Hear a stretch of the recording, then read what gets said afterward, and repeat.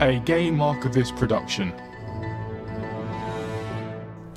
Hi guys, it's Archivist doing an unscripted video today about 1080p and 900p and 720p and all those good resolutions on the next generation consoles, and how I feel developers are probably trying to squeeze too much out of them, which actually ends up hurting us as consumers.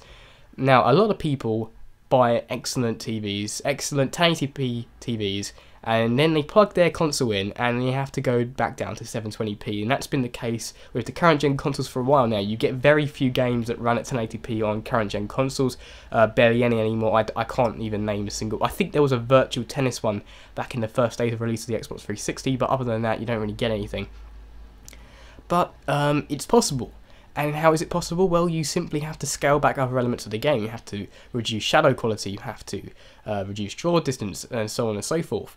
And I, for one, actually prefer to get high resolutions over these little graphical niches. Whenever I'm playing on my MacBook Pro, for example, World of Warcraft, I tweak the settings so I can get a perfect 60 frames per second at the 900p, which is the maximum for my screen. So what I'm saying is, why not allow this kind of control on consoles? I have only seen it in a few places. For example, Saints Row 4, which came out.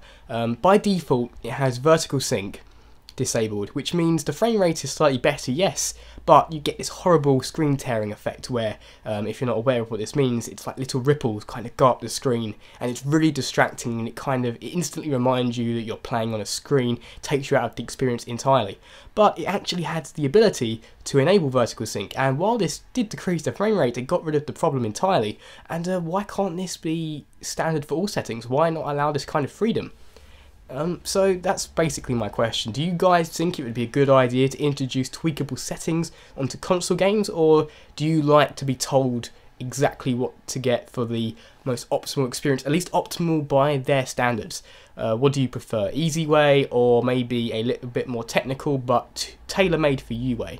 Let me know in the comments. This has been a quick video, but trying to speak spontaneously rather than scripted, a bit experimental. As always guys, thanks very much for watching, and see you next time.